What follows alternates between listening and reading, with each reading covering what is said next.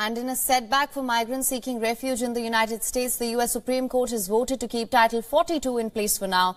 The Trump-era policy blocked thousands of people from crossing the U.S.-Mexico border. Now, Title 42 gives the U.S. government power to automatically expel undocumented migrants seeking entry. The potential lifting of the policy had prompted concerns that the number of migrants at the border would rise. The Biden administration said that it would comply with the ruling, but it has nonetheless called for reform of the immigration policy here, Republicans, on their part, they've welcomed this move. They argue that removing Title 42 would have made the border crisis worse.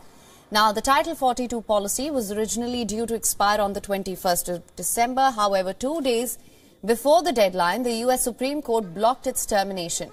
The court's decision was in response to an emergency appeal for some Republicans-led states who asked for the policy to remain in place.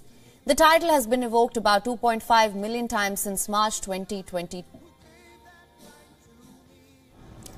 On Tuesday, the Supreme Court voted 5-4 to extend the temporary stay order by Justice Roberts while the case moved forward. Additionally, the 9 Supreme Court justices will now hear the arguments on whether the states can intervene in defense of the policy. Arguments are likely to take place in February or March 2023. A decision is due by the end of June.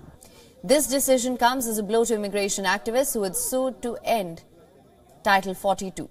They argue that it is contrary to international obligations on asylum. Meanwhile, President Biden has said that the court won't decide the case until June.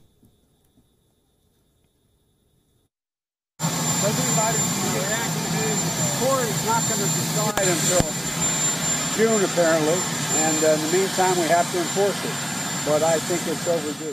WION is now available in your country. Download the app now. Get all the news on the move.